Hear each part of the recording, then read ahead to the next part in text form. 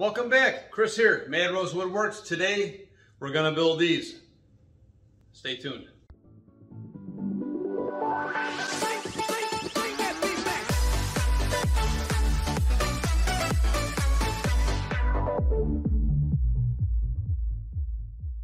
We will be assembling all the legs. I have 2, 4, 6, 8 cut up at 30 inches for the corner legs. There's 4 corner legs which will be nailed and screwed. Put some brads in here to hold everything together until I can get 1.25" screws. Will be pre-drilled.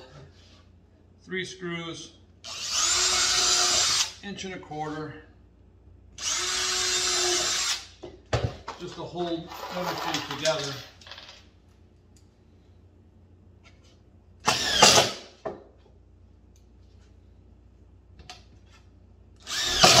And the pre-drilling keeps these from splitting.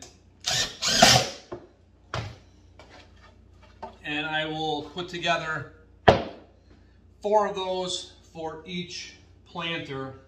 All right, next step is to take one of the previous pieces with this bottom rail and another board.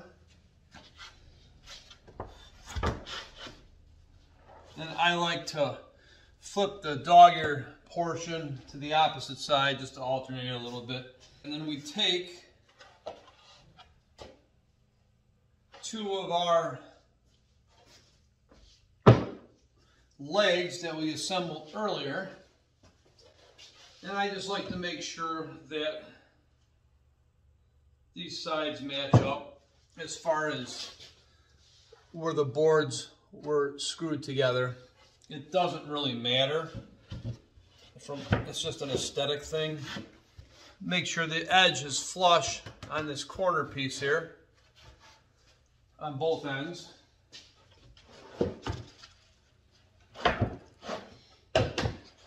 Same thing on this side. And this will be one long edge on our garden planter here. And what I do, just really quick, is I just take my square, speed square, and just make sure my legs are squared to the bottom. Real close works great here. Doesn't have to be perfect. Within a 1/16 or so is ideal. And again, just make sure everything's flush, and we start screwing things down. We put 4 screws for each board, top and bottom. Try not to get too close to the ends because they will split. And if they split, it's not the end of the world. Make sure we're really close.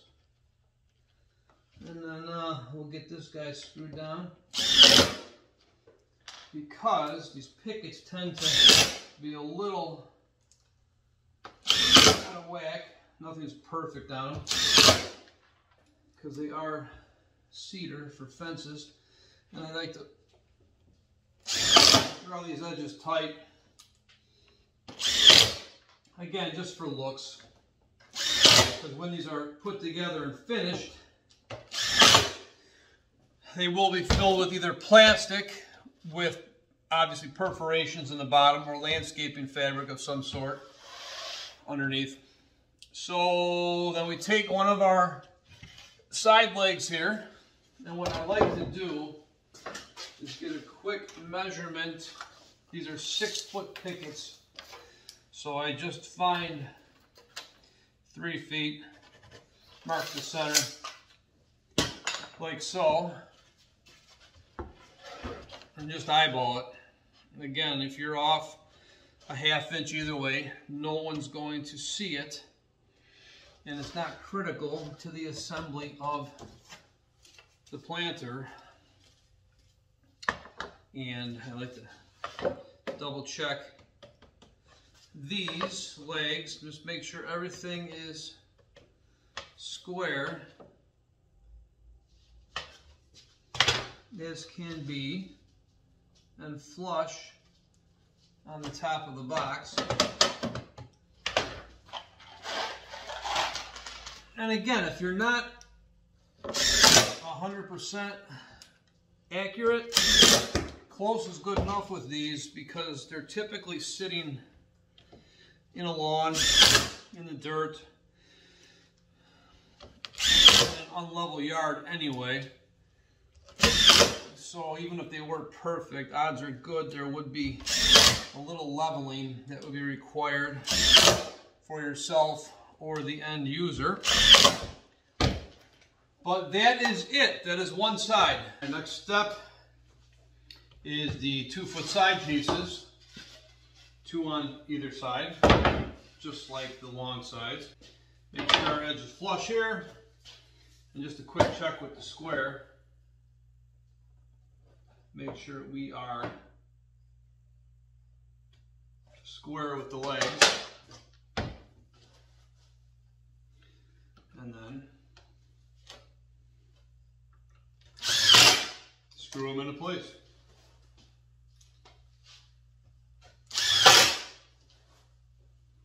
Again, 4 screws for each board, 1 inch, so they will not go through our 5/8 material.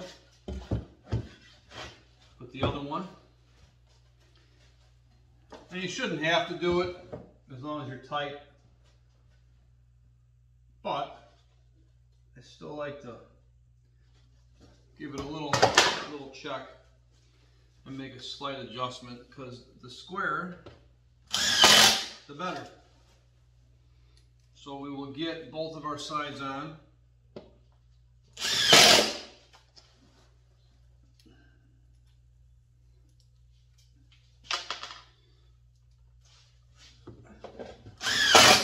And it would help if these tips were magnetic. Alright, we get this side on.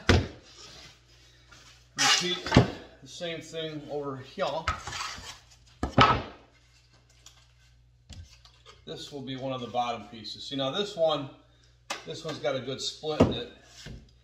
I will use this as a bottom on here because that won't matter on the bottom, because it's just the end that's split. I have a few pieces here that I don't typically pick through the pile.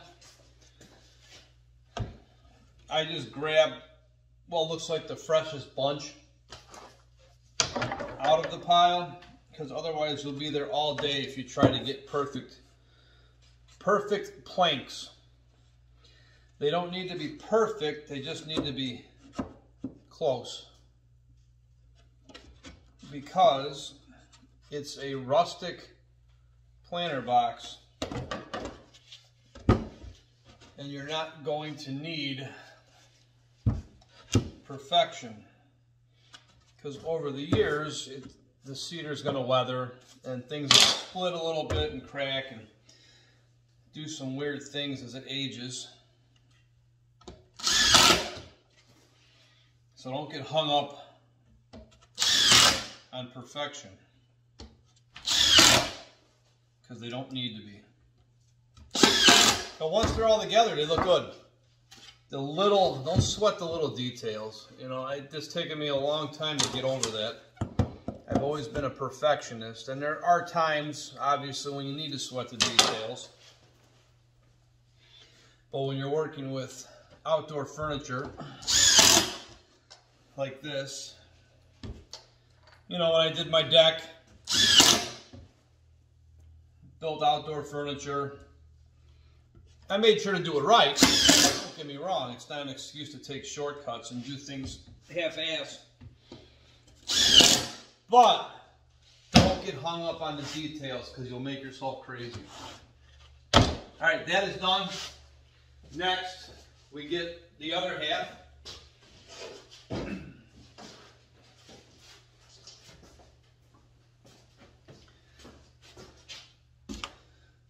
And there we go. Now this one, square, should get you pretty close. So we should be pretty close here. Just double check it. Yep. So what I will do, just make sure my top is flush and really close to perfect.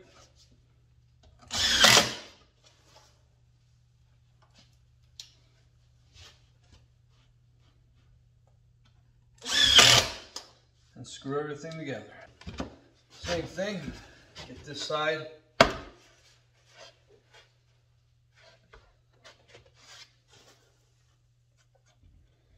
Good and square.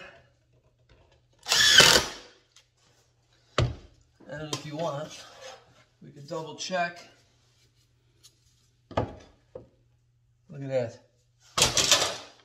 And it should be easy to get there without much drama. You just have to make sure that when you make all your cuts, they're all square cuts, and that'll help with assembly. If you're cutting things crooked, you're going to make life difficult when it comes time for assembly. So if you're cutting with a circular saw, you know, use a speed square to kind of give yourself an edge. That's why I recommend a miter saw, because you can, I mean, for years I had used a cheap Delta that I bought on sale, I think at Home Depot for like, I don't know, 50 bucks, 60 bucks maybe. I didn't pay a lot for it. And I literally got almost 20 years out of that saw. That was before I bought the Ryobi this year. You know, I spent, what, $2.25 on that one. Fair amount of money, but I'm at the point where I really need something. Not that it is that much better than my $50 Delta. That Delta did me well. I made a lot of things with that over the years. All right, with that all assembled, here's your frame. Now what we do, the fun part. Now this part requires, this is going to be, we're going to get, I believe 13 boards will fill this space here. So I'm going to get my 13 boards, including that one that's all split, because that's going to go on the side here, where there won't be, where there's a little more support. And again, it's that split in that wood, it's more cosmetic than anything, because where I'm going to screw it, there's no split, it's just on the very edge. And again, if you sit here and nitpick about all your material with something like this, it's going to make you crazy. That's the nice thing about these. Once I burn the finish, the Shosugiban finish, it looks nice. They look really nice. I like these a lot. I still have yet to keep one because they keep selling. I'll eventually have one in front of the house, I think. I'd like to plant some flowers. And the nice thing about these is you don't have to actually fill them with dirt and plant them. You could just put pots in here, flower pots, hanging baskets, and take the hangers off of them. You could put other just cheap plastic planters in here.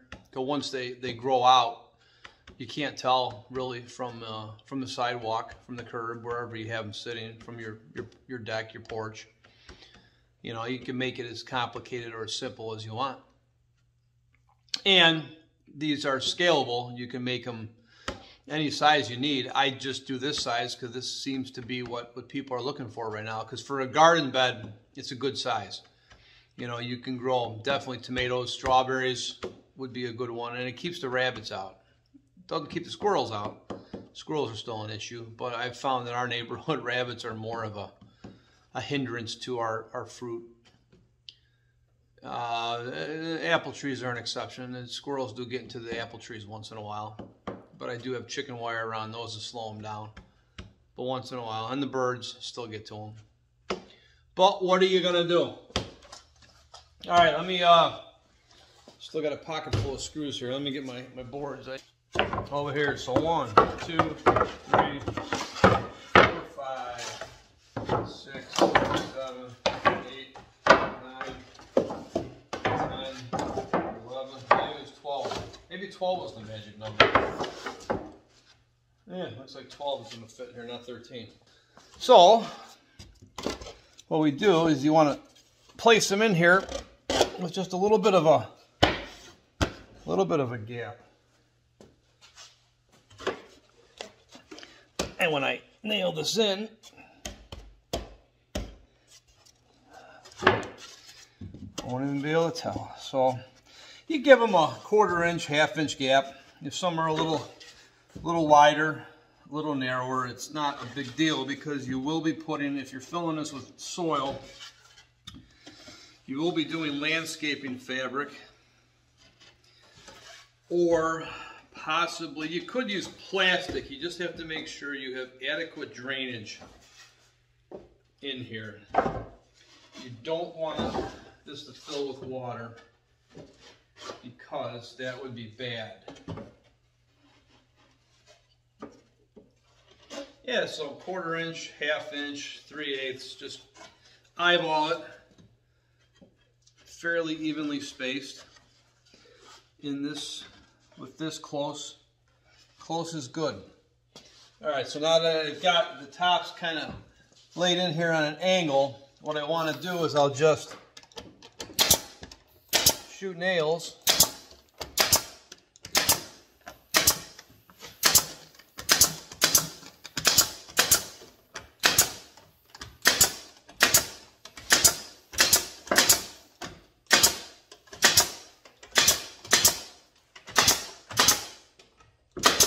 Because I learned a trick here, is you get the nails in the top.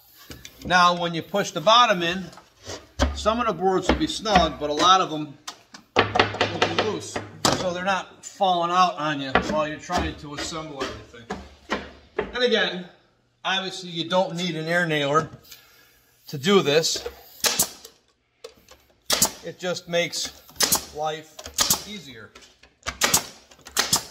And if you're batching out a bunch of these, it makes things quicker, so you're not farting around struggling, because again, time is money. No matter what you're doing, your time is valuable. We all have only so much time in a day, and when you're doing this as a hobby or part-time with a full-time job, you don't want to be wasting time.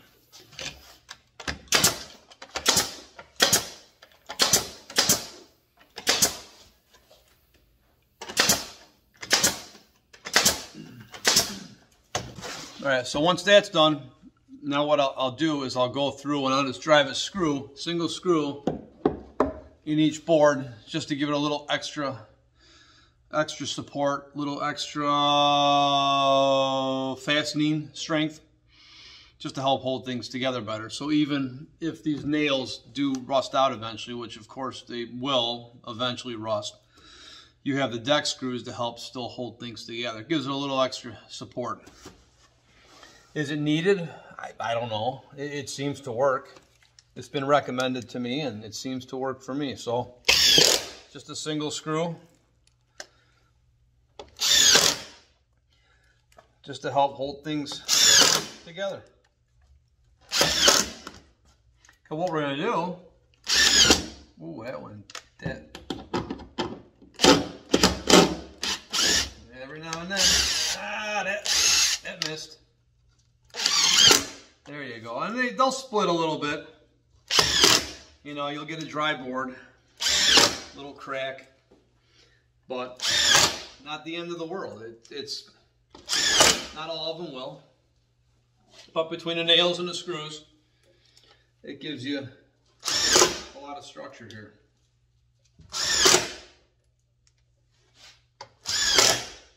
Yeah, and I think it takes longer to cut everything out than it does to assemble.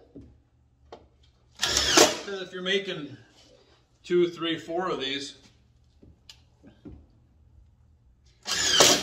the nice thing is it takes roughly 15 boards for each box. 4 of the pieces will not be cut, these 4 sides. You do have to rip, and you don't even have to rip this bottom ledger board that I'm screwing these into. You could buy 1x furring strips, which are already like 1x2, 1x1.5 inches.